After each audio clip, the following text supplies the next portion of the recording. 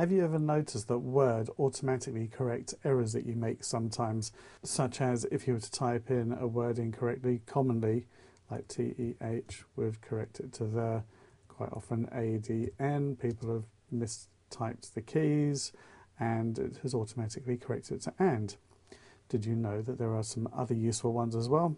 Like if you want the copyright symbol, if you put C inside brackets, it automatically changes it to a copyright. Same again for R, does the same, and also for trademark does that too. So there are a few things there that fix little errors that we make and also help speed things up for us. However, it could also be useful for speeding a few things up. So let's say I type in jargon-free help a lot. Wouldn't it be useful if I just typed JFH, press enter, and it would automatically correct it for me to jargon-free help? And I can do that by going into Tools, and right down the bottom here you'll see just on the edge of the screen here you have got AutoCorrect Options. And here is my AutoCorrect Dialog Box, and you'll see it's got that listed. There you go. C in enclosed brackets gives you copyright, and you can see down this list there's a whole bunch of common ones in there, so if you do make some mistakes you'll find here there'll be one ADN that corrects it to AND. So if there's some here that don't work you could change them, or some that you make mistakes on frequently you could correct. So up here is where it works. You've got replace. So if I type in JFH, now this is not case sensitive. If I type in JFH in capital letters, it'll still recognize it. I can click here and then put it in with the correct case.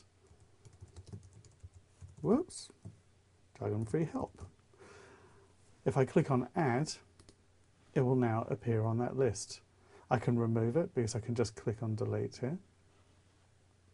You can actually turn this little feature off because you can tick it, you can untick it here, and there's also other things here such as correct accidental use of caps lock. How often have you had that on and it's done things incorrectly and it's automatically fixed it for you?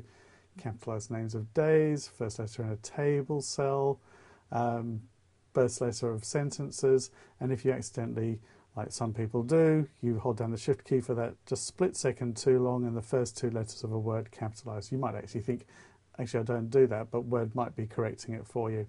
So there's plenty of others I could put in here, make your life easier. If I put in GS, I can get it to change it to my name. I click on add and down here is OK.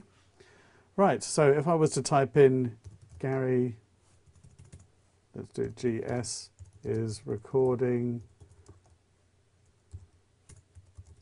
some tutorials for JFH.